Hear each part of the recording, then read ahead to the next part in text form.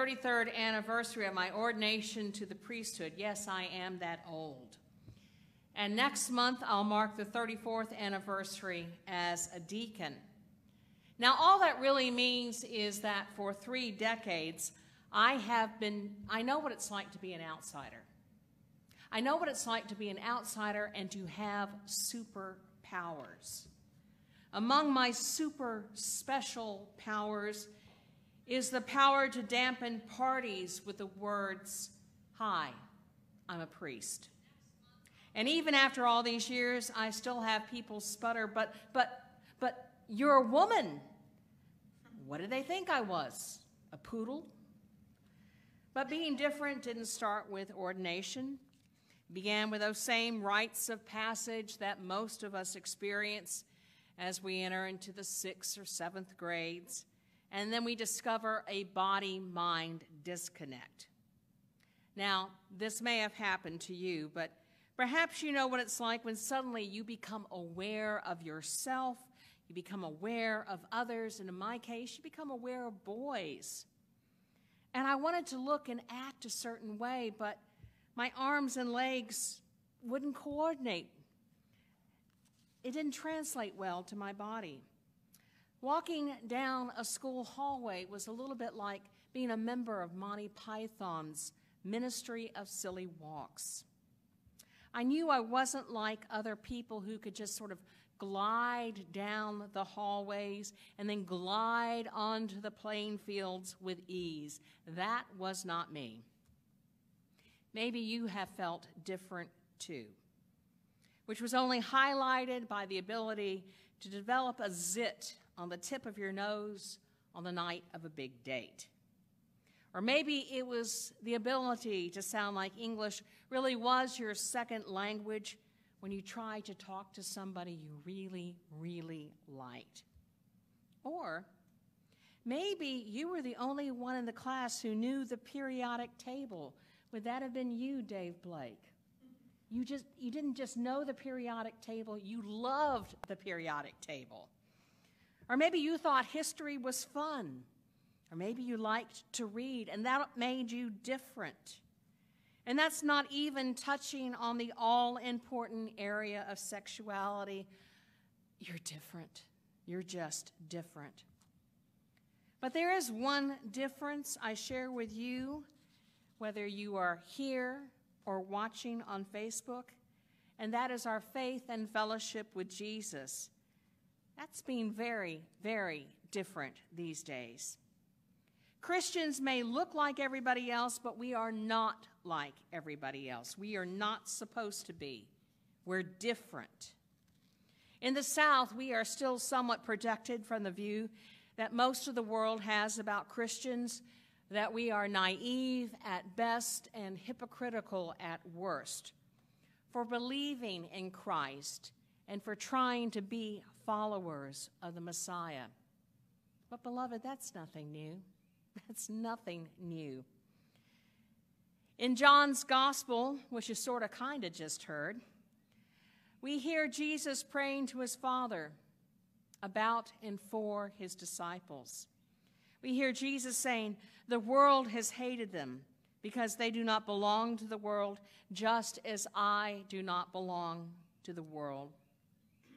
The world always hates what it does not understand, substituting fear for knowledge.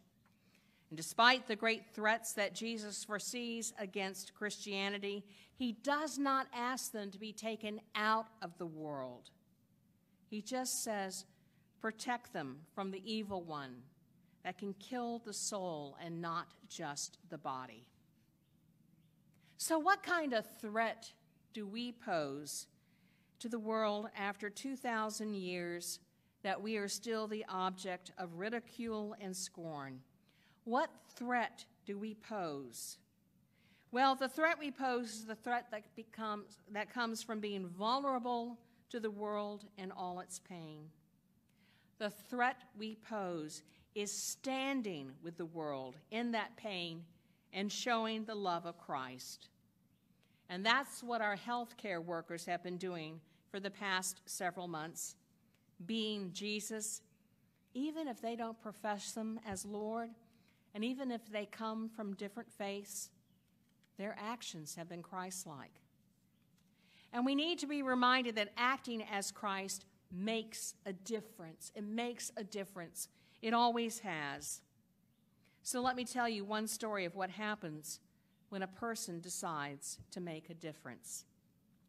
During the Second World War, the European nation of Bulgaria was allied with Nazi Germany, yet not a single Bulgarian Jew died in a concentration camp.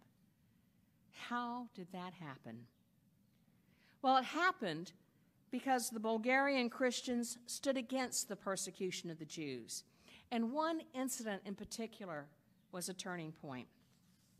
Here's the story. The Nazis rounded up hundreds of Jews and had them imprisoned behind barbed wire enclosures.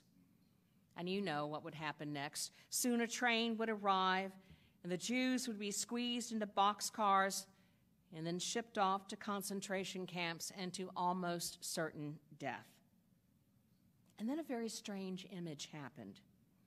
It was the leader of the Orthodox Church in Bulgaria, Metropolitan Kriel. And as he approached the entrance of the barbed wire enclosure, the SS guards raised up their machine guns and told him, "Stop. Father, you can't go in there." But instead, he just laughed. And then he went into the midst of the Jewish prisoners. And the doomed Jews gathered around him, wondering what a leader of the Christian community would have to say at such a desperate time. Well, he raised his arms and he quoted this one verse from the Hebrew Bible, from the book of Ruth. "Wherever you go, I will go.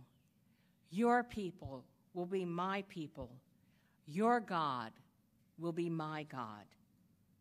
And with these words, the Jews began to cheer, and the Christians outside the camp who had followed him began cheering. And then it attracted the attention of others that joined the crowd. And the SS troops, surveying the scene, decided that discretion was the better part of valor, and they left the town without any captives. That's making a difference.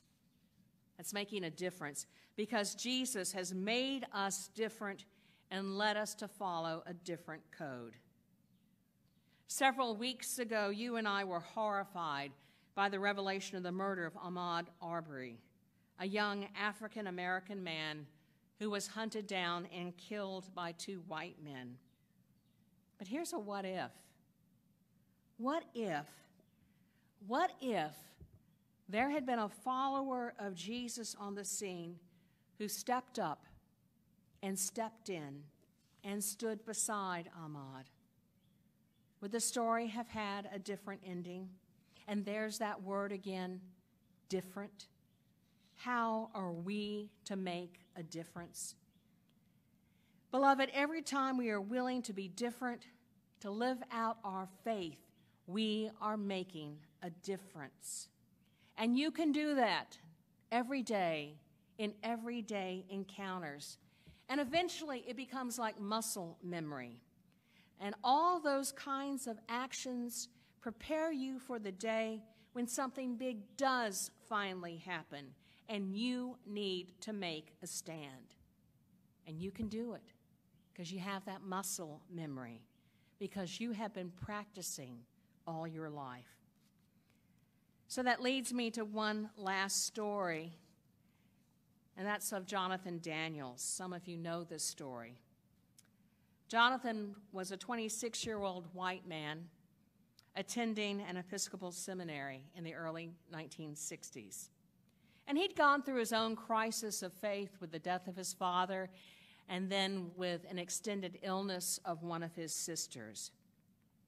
But he came out of that crisis. In fact, he was drawn out by a call of God, calling him to the priesthood. And since I know something about seminary, I can tell you that day in and day out, Jonathan was being challenged to live the life of a follower of Jesus. Now, for Jonathan, at that time and in that place, it meant going to Alabama and being part of the civil rights movement. And on August 14th, he and a Roman Catholic priest went to grab some sodas at a local store along with 2 young black teens. The store was one of the few that were open to African Americans. And standing in the way was a white man, Thomas Coleman, with a shotgun. Coleman threatened the group, and then he leveled his gun at 17-year-old Ruby Sales. And Daniels pushed Sales down, and in doing so, he caught the full blast of the shotgun. He was killed instantly. Jonathan was different. Jonathan did not intend to become a martyr that day, but that's his label in the Episcopal Church. He saved Ruby because day in and day out, he knew that Jesus had saved him. Saved him not just for eternal life, but saved him to be among those who bring the kingdom of heaven to earth. But the story doesn't end there. You need to know also what happened to Ruby Sales. According to one story, Ruby was so traumatized by Daniel's murder that she nearly lost the ability to speak for almost 7 months. And despite death threats made to her and to her family, Sales resolved to testify at Tom Coleman's trial. Coleman was acquitted by a jury of 12 white men, and he said in a CBS interview a year after the killings that he had no regrets, declaring, "I would shoot them both tomorrow." Ruby went on to attend the same seminary as Jonathan. She's still alive, and she continues to work as a human rights advocate. Ruby is different too, and she continues to make a difference. So what about us? What about us?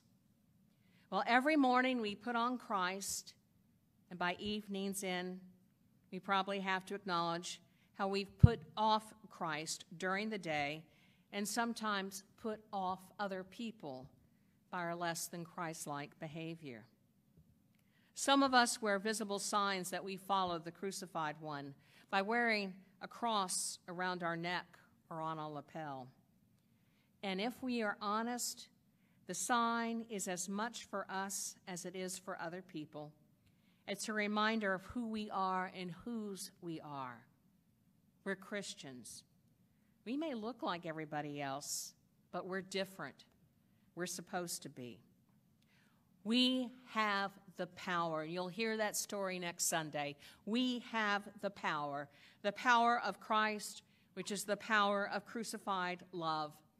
It's a power to stand up against the great evils of this world. And it's a power that's vulnerable enough to draw alongside the kid with the zit or the awkward kid who never makes first string.